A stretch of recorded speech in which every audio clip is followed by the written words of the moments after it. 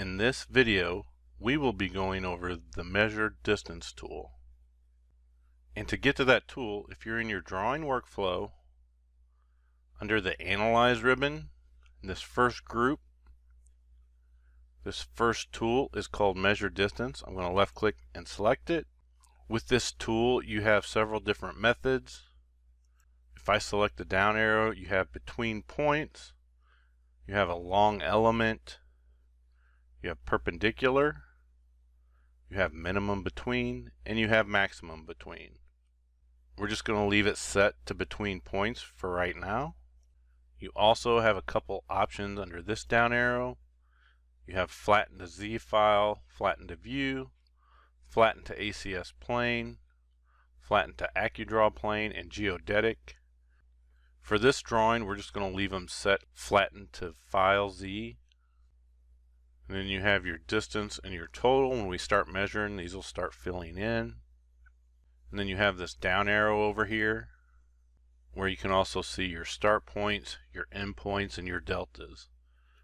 And I'll just leave this expanded and you can kind of see how this will fill out as we're measuring. So now if I want to go out and measure between points, all I'll have to do is go out and select some points. But I'm going to come down here and make sure my snapping's turned on, and I'm using my key point snap for this option. So now I'll just come out, snap to an endpoint or something I want to measure. I'm going to snap to this endpoint right here. You should be able to see the little blue line as you're measuring.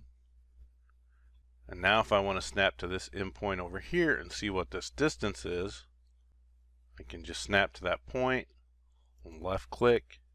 And now up in my distance, you can see it's filling in my distance and my total. And what the total is, if I want to keep going and I want to snap to another point, I can just come up to this point and snap to it. It's going to give me my distance between the last 2 points I clicked and the total of all the points I've selected. If I wanted to keep measuring between points, I could, or if I'm done with the tool, I can just right click to reset the tool, and now I can go on to my next method. So I'm going to come over and switch my method from between points to along an element. A good example for this one, if I want to measure the distance along this arc, I couldn't use my between points because that would just give me a straight line between this point and this point. So if I want that true distance along the arc, I can just use the along element. So to measure this, I'm going to switch my snapping from my key point snap to my intersection snap. So I'm going to double left click on my intersection snap to activate it. Now I'm going to come back out to my screen. So I'm going to come out and snap to this intersection. I want to make sure that the line I want to measure is highlighted with the solid line and not the dashed line. So if I just move it around a little bit, I've got my arc as a solid highlighted line. I'll left click to start my measure. Now if I want to measure to this point up here, I'll just snap to this intersection and it should give me my measurement of 120 feet. So that's how you use the along element. If I switch my method from along element to perpendicular, and for this example, I want to measure off of the center line of this roadway to the end point of this line up here. So I'm going to go ahead and switch my snapping back to key point. Now I'm going to select the line I want to measure perpendicularly off of. So I'm going to select the center line arc. Now when I go out, you can see my measurement staying perpendicular to that arc. You'll notice though, if I do go past that arc, it's not going to be a perpendicular, it's just going to measure off of that end point. But if I want to snap to this point up here, I'll just get to my snap, left click to accept it, and it's going to give me that perpendicular distance.